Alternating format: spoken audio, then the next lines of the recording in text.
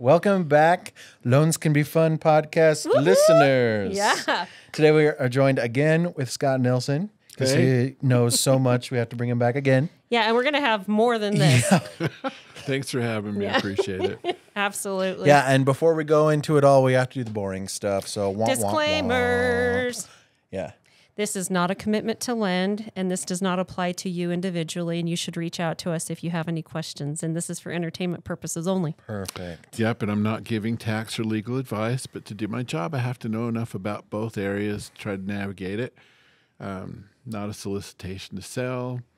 Don't act on any of this. It's not individual. Yeah, so you got to reach out if you actually want to find out what your specific situation will allow. Now that we've got the boring stuff out of the way, Whatever, that was so fun. what are we going to talk about today? Estate planning. We asked Scott to kind of talk about estate planning and the best way to do some of these things and things to watch out for. So I'm going to turn it over to you because I don't even know what questions to ask. My favorite disclaimer on this is I'm not a lawyer, but I could play one on TV. No. Perfect. Estate planning really is nothing more than deciding who gets your stuff when you're not around anymore permanently. Yep. Right? When you're not around permanently. And when you're not here to say, hey, I want this done. And so you don't have to do anything. It's true.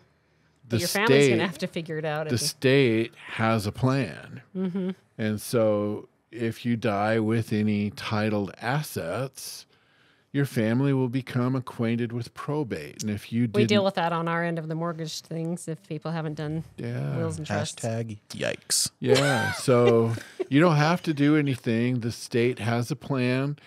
In Utah, you may have heard the term executor or executrix. We don't have those here. We have personal representatives. And the personal representative is the person the court appoints to be able to act in your behalf in signing over your stuff. Is that usually like an appointed person by the state, like an attorney or something, or is it a family member? If a person dies without a will or a trust, they call that dying intestate. They didn't have their stuff done. So the first thing that has to happen is they have to determine who should be your personal representative. And so that's usually going to be your heirs who want your stuff. Right. And they all show up in court. And, I'm sure your children will never fight or argue. We never see that. But that's what happens in court is where people come and fight and argue. And the attorneys like it. They make good hourly rates doing that. And I have some estate planning attorneys that I love. I think they're awesome. Very much worth their while. They'll tell you the same thing. So first, a personal representative needs to be appointed by the court as being the authorized person because you can't sign anymore. You're not here. So here you go. So then they have a pecking order already decided. The surviving spouse gets it all if there is one. If not, then the kids. If not, then the parents. If not, then the siblings. If not, then... And they kind of go down the pecking order. I bet it gets complicated if you have, like, step-parents with step-kids and things like that, right? And that would never cause any fights either. No, never. This is where having an estate planning attorney actually in studio with us would be a lot of fun because they have... I actually have somebody that I think was going to come, but we can bring better like people, stories. Yeah. Better stories. Better stories. But one of my favorite stories that he's told me is... And Zenick Bishop is the source of the story, and he's an excellent estate planning attorney. That's all he does. So if you have issues, I would recommend him wholeheartedly. There was a couple.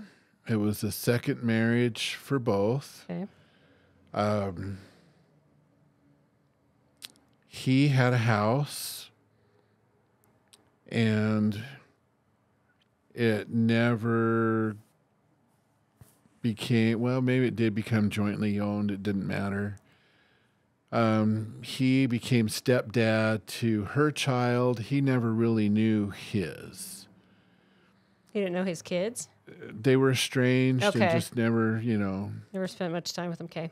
Probably one of those So situations where mom wouldn't let fast 'em. forward however many decades of marriage later, she dies first. And then he passes after her. Guess who got the house? His estranged children. That is so messed up. Because they never did anything to say this is what we want. So then the rules Oh my of gosh. the state fell into effect, and the child who'd never been in the house, never cared about the house, Didn't care about the dad either. any of the rest, Oh, got man. the house. So, you know, if you want to make sure things are messed up. done right, you have to take a little bit of action. I mean, and most trusts, if it's not overly complicated, they're absolutely worth what they cost. It's cheaper than probate. Yeah, I mean, It's absolutely. cheaper than probate. And I've had people, $600. That's a super cheap one. Probably I would say $1,500 to $2,000 is typical. Yeah. Depending on how complicated your situation is. Yeah, for most people. And for most people, so here's a top secret thing. So when you're planning your estate, you can have a will, you can write it yourself on a napkin. It doesn't cost a thing. It needs to be in your handwriting. You need to have a date on it, and you need to sign it. Does it need to be notarized? Okay. No, if it's in your handwriting, that suffices. So you can't type it up on a computer. That will not work. It has to be holographic. That's the fancy name for I wrote it by hand. Okay. And that will work. And here's who I want to get my stuff. Great. Still has to go to probate. But they'll probably... But it'll probably honor your wishes. Okay. Okay, we've got that. And then the next one for most people would be a revocable living trust. The only purpose of that trust is to avoid probate. Yep. Probate can be lengthy. You can have some Especially if people are fighting over claims. stuff. It can go on for a while. So by avoiding probate, you've avoided that headache and heartache. And here you go, and you've got your stuff in your trust.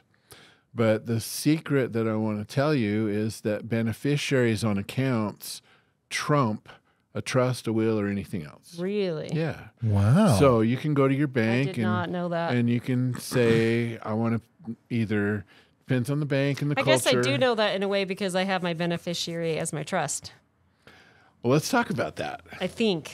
Yeah, because I had to go to the let's- bank because somebody told me to go to my bank and do that. Maybe that's wrong. Well, no, it's not necessarily a bad thing, but it's unnecessary. Yeah. Okay. Okay. If you said, okay, if I die, because all the trust does is it says, I want my stuff divided like this. Right. If you name your beneficiaries, In the trust. you've done, at the bank, At the bank, at the okay. account, done. Now, this happens a lot. Okay. He's going to tell me something dumb I did. you're going to want to change something. Okay. So people go and they pay good money to a good attorney to have a good trust done. They want to use it. Okay. And so then they go to their broker or agent, whoever they have their IRAs with, and they say, okay, I want my trust to be my beneficiary. That's what people tell you. That's what's, yeah. Not people who know what they're doing. Well, that's what I'm saying. So, Interesting. So check this out. So I brought my handy dandy tax reference. So if we had a beneficiary named and the individual gets an inheritance, because tax deferred accounts like 401ks, IRAs, 403bs, 457s, Yeah. that list, how are they taxed?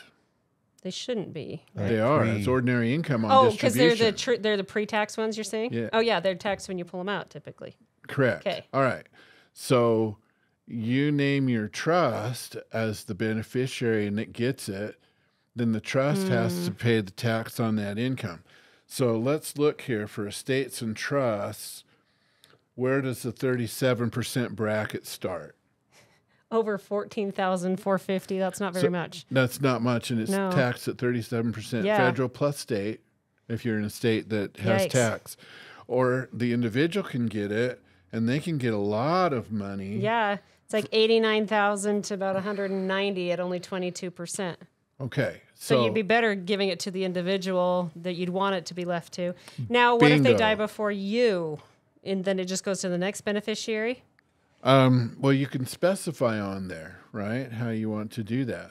So there's usually a box for the beneficiary designation, and it might say something fancy like per stirpus, or I've never even heard that word in my entire life. Another Scrabble hint. Yeah, you go. per stirpus. per stirpus. Spell it for me. I'm just PER space STERPES. okay. Okay.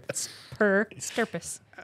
It means their heirs get it, right? Okay. So if you named your kids as contingent beneficiaries and one of them happens to predecease you, heaven forbid, then their heirs get the their percentage. share. It's still going to individuals, right? Okay.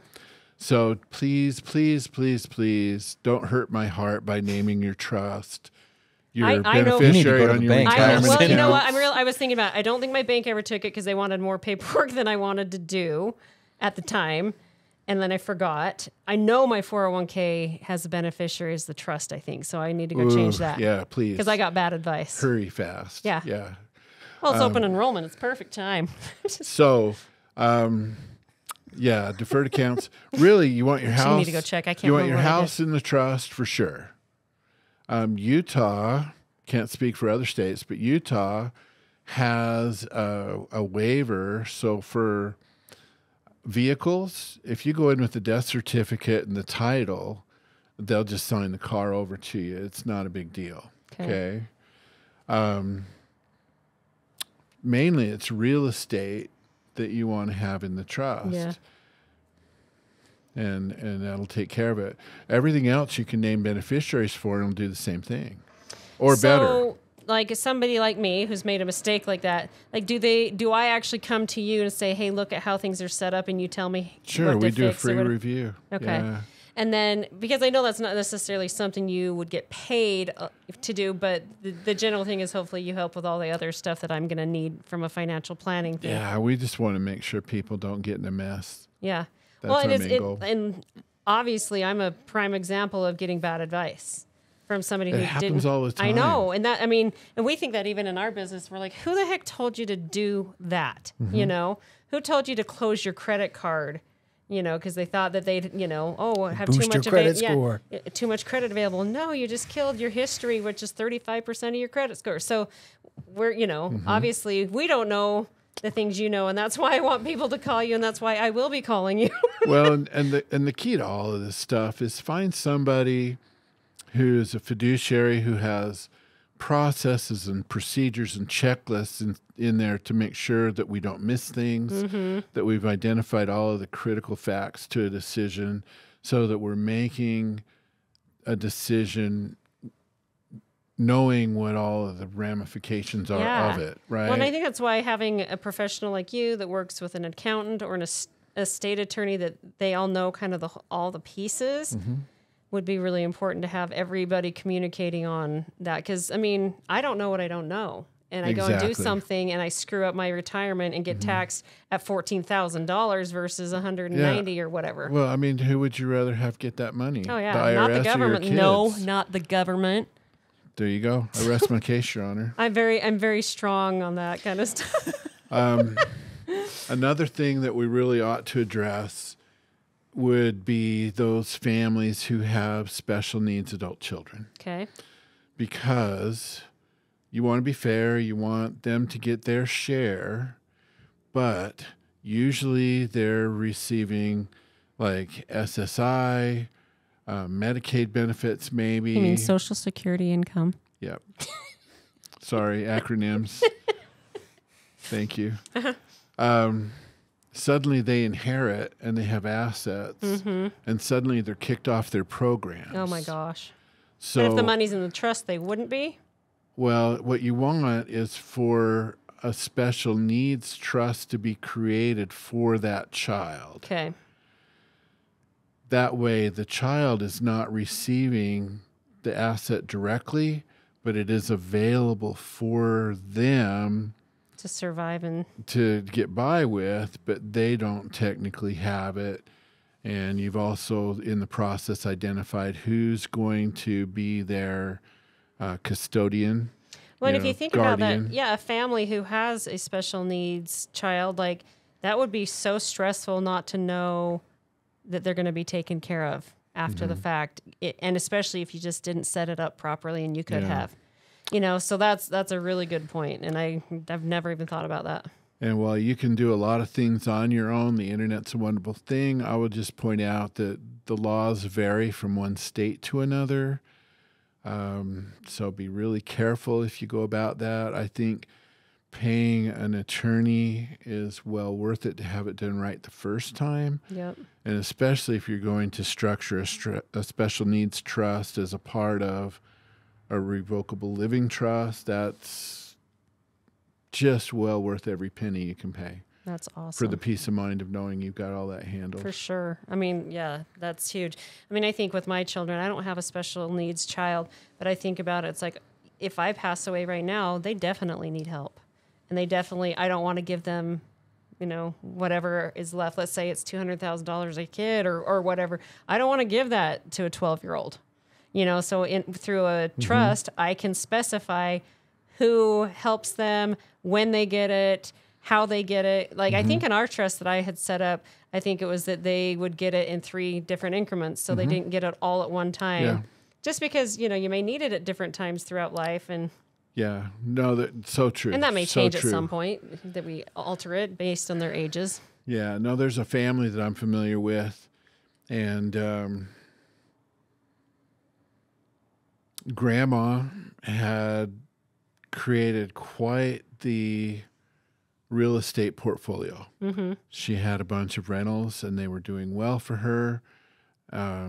She'd done most of that as a young widow. I mean, I couldn't take my hat off anymore, show more respect for what she amassed in her lifetime and did great with it. She had 2 daughters. When she passed, the assets were literally split, and each daughter got a certain amount of rentals to work with. And she had a trust set up? Okay. And doing it that way was awesome because if you, what a lot of people think is, well, I won't do a trust. I'll just put my child's name on the deed. Don't do that. Step up in basis. Anyway. Step up in basis is what I'm thinking, but at the same time, just liability protection. I mean, heaven forbid there's a fluke accident somewhere. I had somebody rear-ended me coming out of Chick-fil-A a week or so ago. Oh, geez. Yeah, so, I mean, you never know what might happen, and then who's going to get sued in the process. And so, but the step up in basis is lost if you put their name on there. But if you're using a trust, there's a step up in basis, and so there's no capital gains tax liability. But then on top of that, now one of the daughters passed away within 6 months of mom's passing. Man. Yeah. And her kids were in their early 20s. Now, I don't know how you were at that age. If I'd have got that kind of money at that age, it'd have been blown in a heartbeat. See, I think I would have actually been okay. These kids blew it in a heartbeat. Oh, no. 3 years later, they have nothing to show for it. They sold the rental properties because they didn't want to be bothered to their aunt, and then took the cash, and they went through new cars and tattoos and body art of all kinds and etc. And within 3 years, they were working graveyard shift at a convenience store. Oh, my goodness. See, sad. and it's like, I think my dad always put a healthy fear of not having money into me. So just as a side note, my father was an orthopedic surgeon who made me think he was the poorest man on earth. So he actually I had a little bit of a fear. I remember one Christmas thinking, what can I do to earn money to help? Like, he kind of was like, I don't know how we're going to do Christmas. But by doing that, it made me think more about, like, I can't just go blow it. I'm not great. I mean, I'm not nearly as great as my husband is with money. I like to enjoy things a little bit more, but like, I do save for retirement because of that kind of stuff. Yeah. So with a trust, you can put those spendthrift clauses in where you can pull strings. We have a client who in his trust said, if the kids are under 18, their guardian can have enough to make sure that they're fed and sheltered and clothed. Mm-hmm. That's it. Receipts have to be submitted. After 18, they can have a certain monthly allowance until, in his case, he put in, until they've completed Dave Ramsey's Financial Peace University Yeah. and can show their certificate and Yeah. a budget, and then they can have a certain amount and so on. And so that they were eased into having the assets. Well, I mean, so you they can see became how responsible. that would be hard, especially if you're young. All of a sudden, you just have tons of money, and if you hadn't been taught that, Those hey, Lamborghinis don't come cheap. no, they don't. Yeah. Yeah, I don't even want. I want one. I don't want one. I don't want one either. I don't. I like speed in certain things, but I'm a total wuss when it comes to some things. Like I'll dye my hair pink, but don't put me in like a boat in a tube behind a boat. I just sit and scream the whole time. My kids love it, but I hate it. But then, anyway, I digress. But being prepared is really the bottom line for these things, and wills and trusts are huge for that. But I think working with a financial planner and your attorney and your accountant to make a good, solid plan is paramount. It's huge. Yeah, sadly, most Americans, according to recent studies, spend more time planning their vacation than they do their retirement or their estate. I play video games on my phone more than I plan. But it's true though. I mean, Or that. Yeah, it's just, it's not as fun, right? And so, but it's way more important. And I think that's what we all have to realize. I do have a trust, so I've done some of the things, but I'm not set up Congrats. how I should be. If we did it quite a long time Well, ago. you should look through it once a year. I actually think I probably need to redo some things because now my kids are a tiny bit older. I think we had our first kid when I did it, and he's now 14. The advice that we were given when we did ours was that you should sit down once a year and review it. Pick the date. What does it mean when they say a trust? You got to make sure your trust is funded, or that it's not underfunded. What does that mean? Great question. Okay, so Because I've heard people say that. You You've got gone to to make your sure. attorney and you've paid him money, and he's handed you a 3-ring binder full of paper that includes your trust documents and your powers of attorney and etc.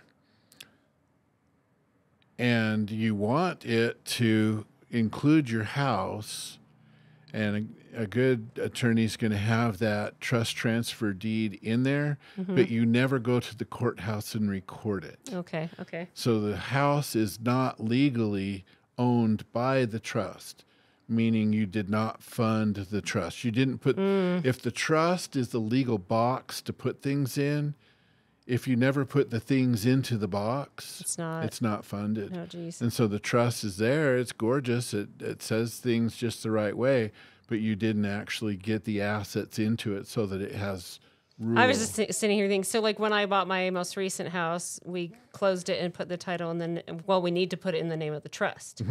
And then that's all I need to do for that specific thing, because, depending on what the trust says about the home, that works. And then, but if you had forgotten to go do that, like I'm remembering right now that I haven't done that since June. There you go. then that, I mean, my trust, like, the house part is technically unfunded. It's not funded. Yeah. The trust won't govern. Now, most of the time, a good attorney is going to have several things in that trust package. They're going to have the trust agreement itself. They're going to have a certificate of trust. It's kind of like the trust ID that you would give to the bank or the title company, that gives the exact name of the trust, when it was established, and who the parties are. It's going to have what they call a pour-over will for each partner, POUR.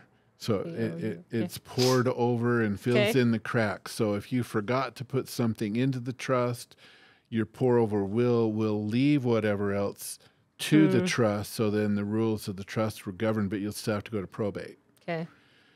And then it will also have power of attorney for assets, and then power of attorney for health care. In Utah, the law is that there's a combined 4-page document that's a power of attorney / living will, directive to physicians document, and then it would have whatever funding documents you need to make sure everything's tidy. So an attorney's point of view typically is, okay, here we are. I've done all the legal stuff. You just need to go fund it. They're not going to go take Yeah, they're not going to go do those things. to do all the stuff. So, well, and I think what also happens, because we did our trust 14 years ago, right? Mm-hmm. And so like that yearly review would have addressed, several of my issues. Pick a time, New Year's Eve, wedding anniversary, April Fools. April Fools, whatever it is. You know and what? pull the We should do trust it on out, a holiday that's like, why do we have that holiday? And make that my... and then thumb Like through the Thanksgiving. I'm just pages. kidding. I know What what has Thanksgiving's about. changed? Is there somebody you want to disinherit?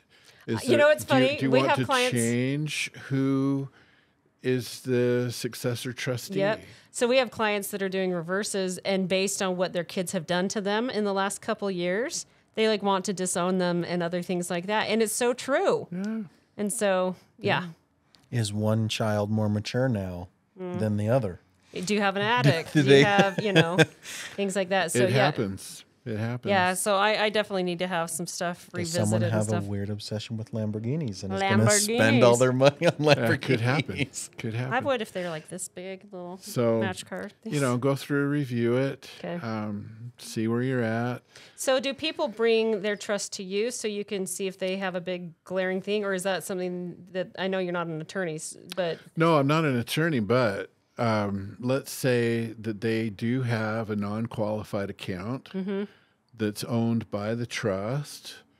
and when he says non-qualified, that's like It's not an IRA. It's not a 401k. It's not a 403b. It's not a tax. just like mutual qualified. funds that you have Yeah. elsewhere. It's an investment account, and the trust owns it, and that's all cool. I need to see the trust documents because I need to know that as trustees, does the trust give them the authority to deal in those types of assets? Okay. Okay. So yeah, we look through them, and just a courtesy, make sure beneficiary designations are as they should be. Because if I saw that your trust was the beneficiary of your 401k, you'd be like, I would pull out that sheet and say, let's switch that. you don't really want to do that, and Yeah. here's why. Yeah. Right. So, obviously, those of us who don't deal in the realm of estate planning on a regular basis can make a lot of mistakes and have a lot of screw ups. And that's why it's important to talk to you and, estate planning attorneys so that you do it right. And you have people you said you would recommend. Yeah. And so get in touch with Scott. He knows a lot of people too and can get you with the right people if you have to go do a will or a trust, but can also make sure that it's set up properly for how your finances need to be set up and that sort of thing. Find someone with processes and checklists to make sure stuff doesn't fall through the cracks. Make sure your money's not falling through the cracks. We hate that. Yeah, and remind people how they can get in touch with you. You can reach us at ASK Scott Nelson, NELSON.com, or you can call us at 435-723-3370. Such good information. I mean, I learned a lot, and I know that I have some work to do on my own stuff, but I mean, that's okay. Cool. Like, I'm still alive. I can still That's do what these we're here things. for. Yeah. But yeah, get in touch with Scott, and thanks again for coming. And we'll have Pleasure. him on again for all the things that we don't know about. Cool. Stay tuned. Thanks so much, you guys. Appreciate you.